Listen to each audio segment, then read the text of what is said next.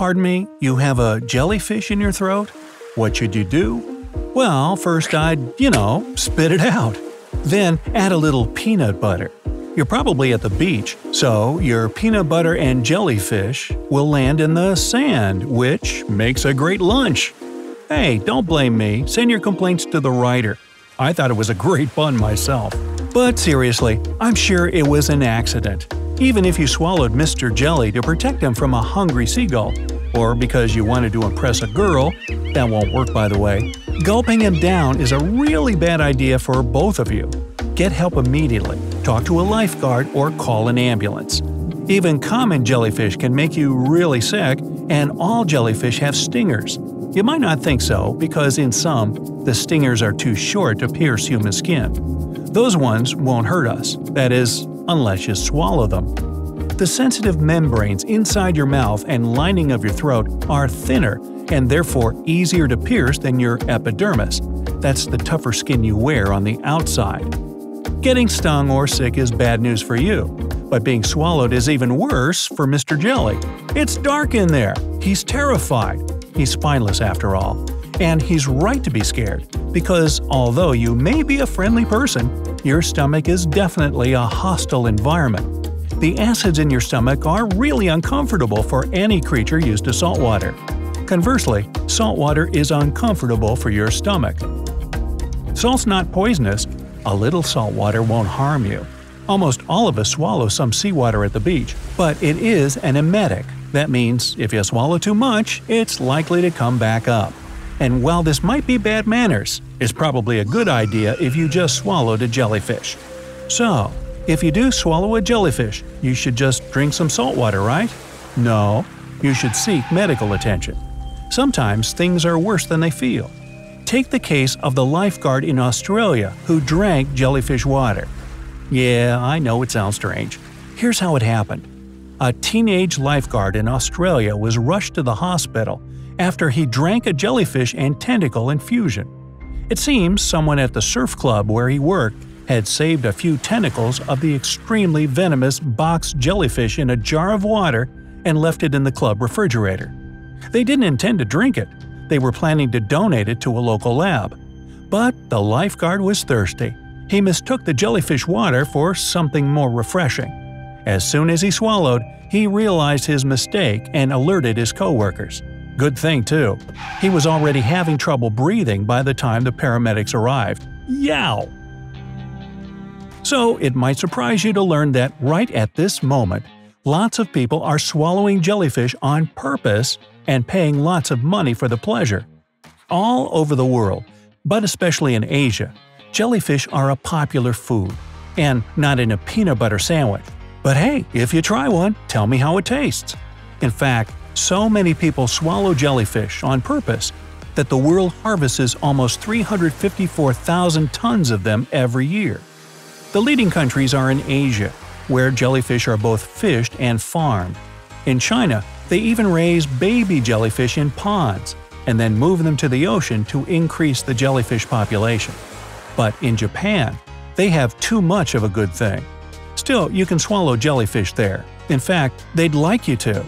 You see, Japan's waters are teeming with Nomura's jellyfish. These guys weigh in at a colossal 450 pounds. They're so big that when they get caught in a fisherman's net, they can sink the ship.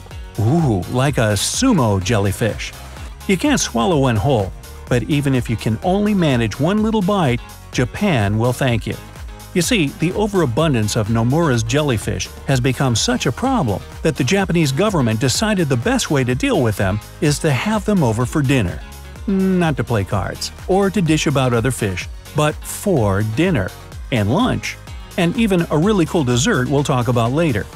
Incredibly, despite having more Nomura's jellyfish than they can handle, Japan imports an additional 5,000 to 10,000 tons of edible jellyfish every year. They can be eaten in a few different ways. Desalinated, that means the salt's been removed, jellyfish don't have much flavor, but they have hardly any fat and can add texture to food, or even be served alone if they're dressed with something really spicy, like chili sauce. Other popular jellyfish dishes include jellyfish pickles, jellyfish sushi, jellyfish with white rice and sesame sauce, and jellyfish complementing shredded chicken. Oh, you will look marvelous! Health Nuts will even tell you that jellyfish chips are a fabulous alternative to the potato kind. Remember, all this doesn't mean you should just pop the jellyfish you find on the beach into your mouth. They can make you sick if not prepared properly. So go to cooking school first. And that cool dessert I mentioned earlier? It's cool for two reasons. 1. What's cooler than jellyfish ice cream? 2. It's bioluminescent. This bioluminescent jellyfish ice cream glows in the dark. And when you eat it, the pH on your tongue reacts with the luminescent proteins to make your tongue glow too. Wow! I don't know how it tastes, but I really want to try it. Unfortunately, last I heard, it was selling for about $200 a scoop. So it might be a while. Maybe you'll buy me some. My birthday's coming up. Bioluminescence is really cool, and I mean literally cool. It's a natural light without heat, as opposed to hot light like from the sun or electricity. A lot of sea life, especially in the deep sea where it's super dark, have this amazing feature. Bioluminescence allows half of all jellyfish to glow. Above ground, bioluminescence is rare, but you can find it in fireflies and glowworms, which aren't really worms at all, but that's another video. Considering a lot of bigger fish also eat jellyfish as part of their diet, it's comforting to know that if you get in trouble and a whale swallows you, there's a good chance he'll swallow a luminescent jellyfish too. You'll be able to read by the light. And if you swallow a luminescent jellyfish, your doctor won't need a flashlight when she looks down your throat. Here's another cool thing about these bright jellies. Scientists believe that luminescent jellyfish use flashes of light to communicate, kind of like an underwater lighthouse. They also use flashes to attract a mate. Some jellyfish use bioluminescence as camouflage. Instead of looking like a rock the way stonefish do, the bioluminescence makes these jellyfish resemble a sunspot. When their predators swim beneath them and look up, they squint against the light and mistake that glow for the sun in their eyes. If that doesn't work, and this is really creepy but also cool, a jellyfish can detach one of its flashing tentacles and leave it behind. As it falls through the water, it goes on flashing and lures the predator away. Then Mr. Jelly douses his own light and sneaks off. Even cooler, he'll regrow that tentacle in a process called regeneration. You don't have to go diving to see these glowing guys either. Most aquariums have jellyfish, and they often have bioluminescent ones, usually in a slightly darkened room so you can really appreciate them. They come in all different colors and turn themselves on and off. It's worth a trip. People swallow jellyfish for medicinal and magical reasons too. Some think that eating them will ease muscle pain or improve memory. As for magic, well, I'm not saying eating jellyfish powder will make that girl in math class fall in love with you. But the Chinese have been using dried jellyfish as a love potion for over 1,700 years.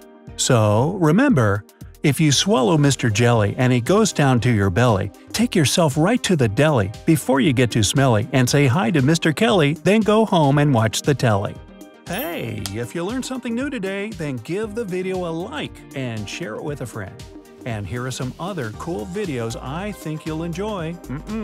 Just click to the left or right, and remember, stay on the, you know what, bright side of life.